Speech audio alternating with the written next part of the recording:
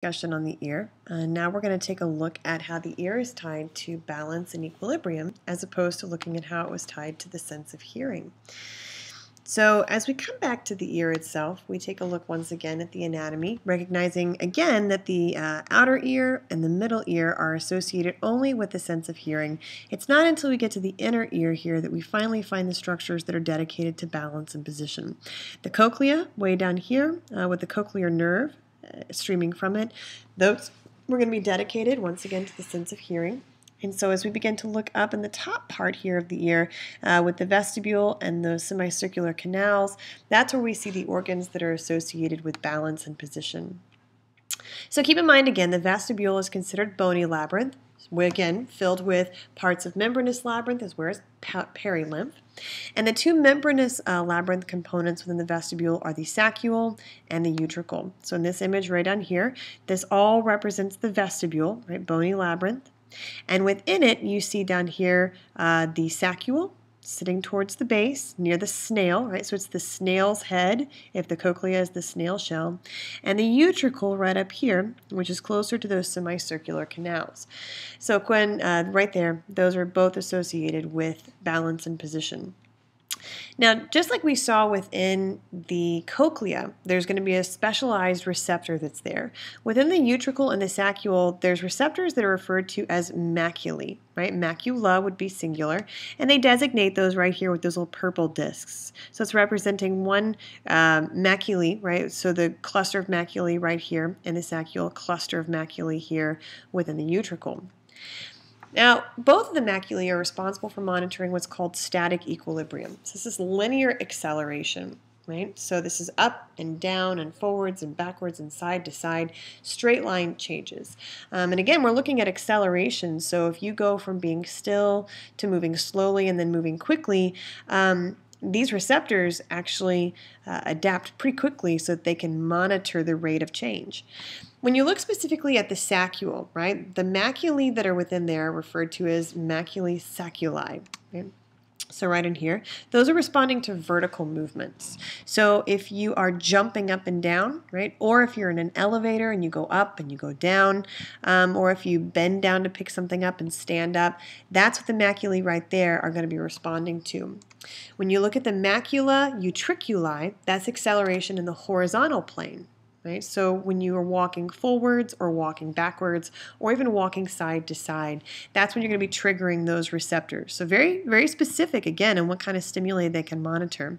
We do also know that changes in head position can be monitored by the utricle. So if you tilt your head to the side or if you tilt it to the front, you're going to start to see the maculae within the utricle respond to that. So essentially what happens here, let's go to this direction. If you take a close-up look at what these macula look like, they actually very closely resemble the structure on a microscopic level of what you saw within the scala media of the ear. Right? So to begin with, right down here, you're going to have a nice thick membrane, right, which is going to embed a number of types of cells, many supporting cells that are structural, and then look at that, more hair cells. Right? So again, these hair cells are going to have tiny hairs that come out of the top. You'll notice that some of them are named what's called a canicilium or a stereocilium. We're not going to talk about the difference between those two, but they functionally are pretty significant for your ability to monitor position. We're just not going to get into detail there. And just like you saw with those hair, the hair of the hair cells within the cochlea, these tiny stereocilia and kinocilia are going to be embedded in another mucousy membrane. Now this is called the otolith membrane, and that's because embedded in it are these calcium rocks called otoliths, right? So rocks within the ear, right, or bodies within the ear. And essentially these create a weight, right, and a position by which you dictate the sensitivity of these hairs, right, as they embed into that membrane. What's interesting is that they've discovered that as the otoliths change position, that changes your sensitivity and in some cases can create sensations of vertigo. And so head positioning with occupational therapy is actually a pretty big thing where you try to roll those otoliths back into place so that these hairs can position. So again, that's where we're looking at the saccule and the utricle, looking at linear acceleration. Now, as we move to the semicircular canals, we take a look at the ducts that are within those. So again, the ducts are going to be surrounded by perilymph, and they themselves are filled with endolymph, very similar to what we saw within the cochlea. And one of the structures you learned about in lab is called an ampulla. Now remember, so if this is your duct right here, the ampulla is the swelling at the base. It's still considered part of the membranous labyrinth. And so the ampulla there is that swelling, which essentially connects the semicircular ducts to the vestibule, right? Specifically the utricle right there. And of course, all of this is filled with endolymph, and it can all circulate and move as you begin to move in the specific ways we're going to talk about. And that fluid can pass, right here past the ampulla. Now, kind of like you saw maculae right here within the utricle and the saccule, you see a very specific kind of a receptor grouping in the ampulla. And these are called the cristae ampullaris. Right? And these cristae ampullaris, right, or crista would be singular, are monitoring dynamic equilibrium. So not static and linear forces anymore, right? Now we're looking at things that are angular, right? So very specifically, rotation. And so the idea right here is that just like we would see within the cochlea, just like we would see in the vestibule, you do actually pick up on changes in movement using this very specific receptor, and you send those signals along a nerve, right? In this case, it's still the vestibular nerve, just like you would have seen right here, fibers of the vestibular nerve within the maculae. Right?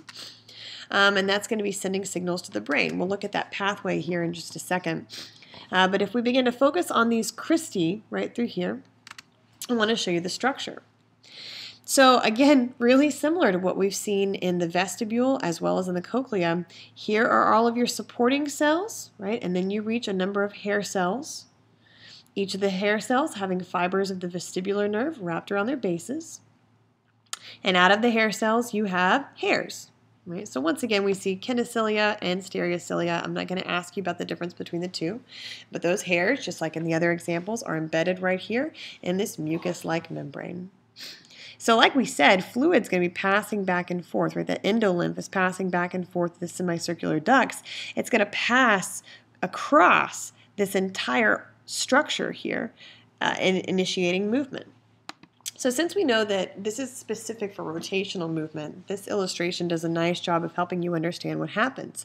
So if somebody is at rest, right, no rotational movement is taking place, then there's no movement of fluid here through the semicircular ducts or inside the ampulla. And so the hair, right, with its little mucus-like cupula is standing straight upright.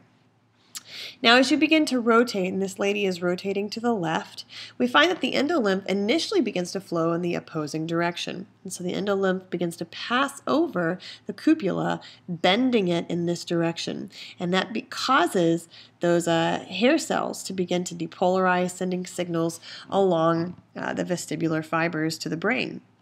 Now, as you begin to slow down, the fluid actually changes direction, and that's because of the shape of these ducts. But it would slow down, and it would cause the cupula to now bend the opposite direction. And so you begin to change which cells are depolarizing, and you begin to change the frequency at which they do that. So once again, you're sending a lot of really specific signals to the brain. You've sped up with rotation here, and now the brain also becomes aware that you're slowing down.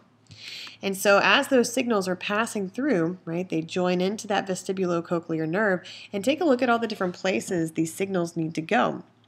To begin with, we've got signals here that are running to the cerebellum. Since the cerebellum was so important in monitoring balance, you've got to send signals here from the vestibule and from the semicircular ducts all the way to the cerebellum so that motor coordination occurs in an appropriate manner. You also have body position signals right there being sent to the brainstem, specifically to the reticular formation, right, making you aware of things like somatic motor control, right, getting ready for those types of movements, as well as keeping you alert, right? So nothing's going to keep you more alert than being spun around or moved around when you're trying to relax.